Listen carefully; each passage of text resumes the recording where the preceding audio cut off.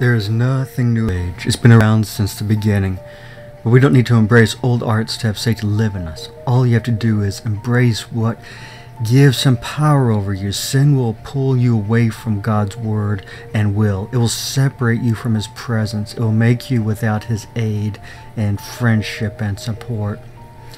It says in John chapter 14 verse 23 and 24, the importance of how we need to follow God to be connected to God.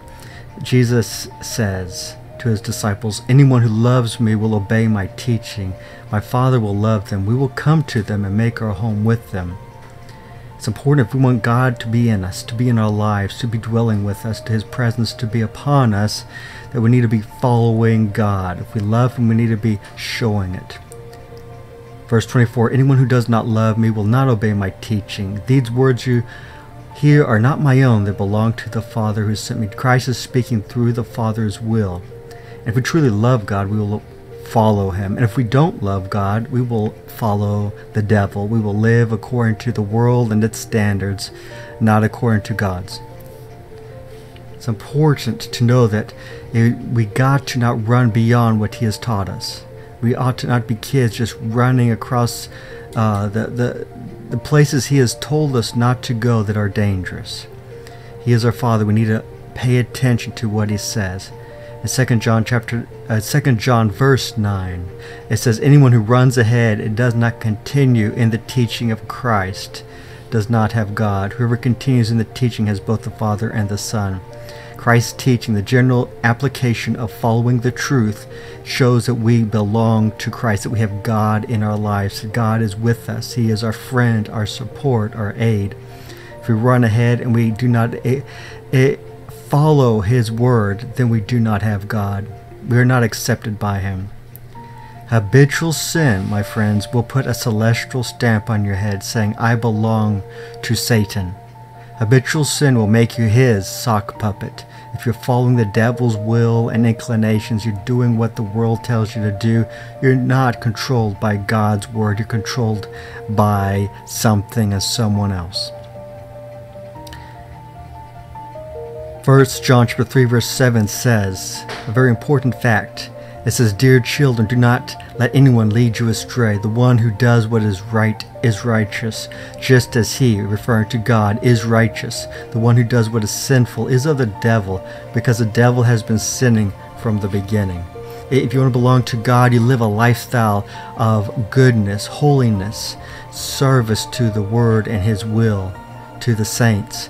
If you want to belong to the devil, you fornicate, you murder, you lie, you steal, you live according to the sinful standards of the world. Lying, gossip, neglecting church attendance, hate, malice, false teaching, envy, slander, apathy, bitterness, profanity, lust, self-ambition, greed are his strings that pull a weak-willed saint around. If you let the devil pull you around by some habitual sinful lifestyle, lead you by the nose, then you're the devil's. You belong to him. You're owned by him. You're not owned by God. This is how it was for those who weren't his for a time. Those that have come to Christ should know better, though. In Ephesians chapter 2, verse 1 through 3, it gives us a very important statement. Ephesians chapter 2 verse 1, it says, as for you were dead in your transgressions and sins. It means we were cut off from God. We were separated. Death means separation. In which you used to live when you followed the ways of the world, of the ruler of the kingdom of the air, the spirit who is now at work in those who are disobedient. Those who are disobedient, the devil's working at them. He is the God of this world. He's a spirit, and this is his kingdom. And if you are part of his citizenship, you will show it by how you live according to his rules and his way. Let's continue reading. Verse 3. All of us who lived among them at one time gratified the cravings of our flesh and followed its desires and thoughts. Like the rest, we were by nature deserving of wrath. There was a time when we were just living, doing whatever we wanted. If we wanted to lie, we could lie. Steal, we could steal. Lust, if we would lust. Do drugs, we would do drugs. Get drunk, we would get drunk. Profanity, we would spout it off. If we And at that time we're of the world. We lived like the world, following our flesh, our cravings, our desires. And we were objects of God's wrath. But now, if we have turned from that, we belong to God. We are no longer under Satan's rule. We are no longer under his control. We belong to God's friendship, his house. His support is with us. God cannot yet have his providential working in our lives, his power, his purpose, his acceptance in our lives if we are living according to the world. We need to understand this. When Satan's working power, purpose, and acceptance is in our life due to willful sin, God's providential working, his power, his purpose, his acceptance will not be in our lives. He will not have his hand upon us. We don't need to serve the enemy. He is the one who wounds God's people spiritually. Even private sins undermine the saints. Directly or indirectly, if a man is controlled by the devil, people will sense it, they will see it, they will have that example, and they will be influenced by it. Luke 8:16 says, "No one lights a lamp and covers it with a jar, but puts it on a bed. Instead, he sets it on a lampstand to those who can see the light."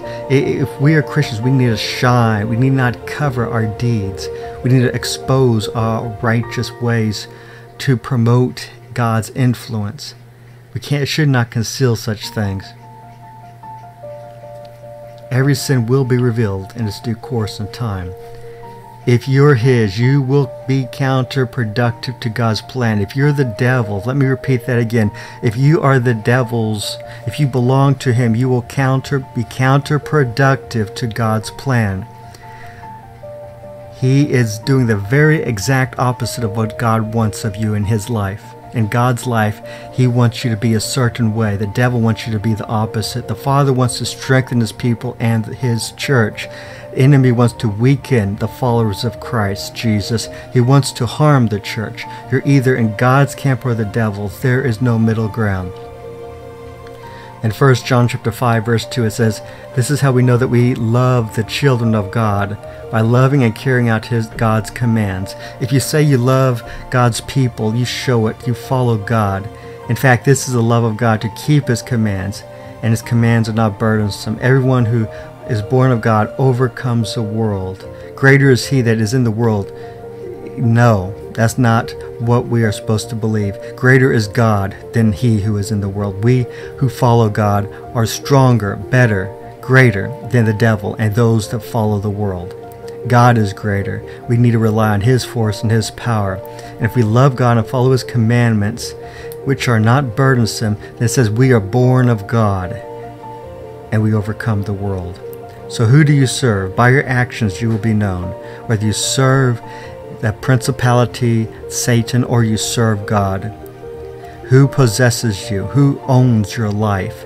Who is in you through your actions made manifest? Again, you don't have to worship the beast. You don't have to do magic to have the devil working in you. All you have to do is kneel yourself, bow your head, bend down, and pay homage to sin, and let that rule your life. If you do, the devil rules your life as well.